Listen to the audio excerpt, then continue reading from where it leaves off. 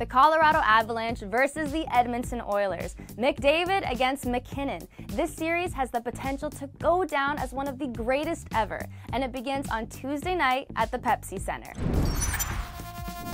It's the highest scoring team against the second highest scoring team this postseason. The Oilers have McDavid, Leon Draisaitl up front with their supporting cast of Evander Kane, Zach Hyman, and Ryan Nugent-Hopkins. But they'll meet their match in the Avs, who have just as much, if not more, scoring depth up front than the Oilers. As a defenseman, Cale Makar is tied with McKinnon for the Avalanche lead with 13 points in 10 games, while Gabriel Landeskog, Nazem Kadri, and Mikko Rantanen are all producing at a point-per-game clip or better. So it may just come down to the battle in goal, and I'd say the Avs have the advantage with Darcy Kuemper over Mike Smith. So with the Oilers yet to win a Game 1 this postseason, let's say that trend continues. Give me the Avs to win in regulation and the over 6.5 total goals in a same-game parlay at +200.